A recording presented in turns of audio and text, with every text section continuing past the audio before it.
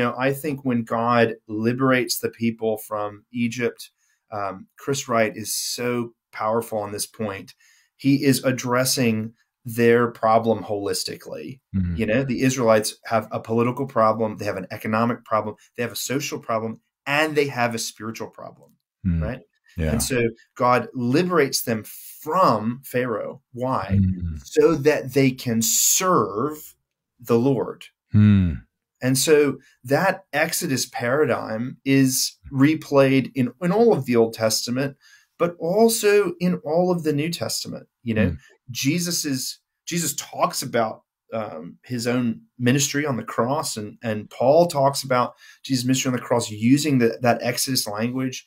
And I think that the good news of the kingdom of God is just as holistic as that original Exodus liberation. It's good news for poor bodies. It's good news for socially ostracized hearts. It's good news for spiritually impoverished jerks like me. It's good. It's holistic. Yeah.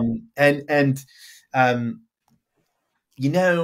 to me, that's just so clear in the Yeah. text that Yeah. I wish the church could just hear the word of the Lord and get on with it and Right. quit Right. making these weird divisions Yeah. between what God cares about. Yeah.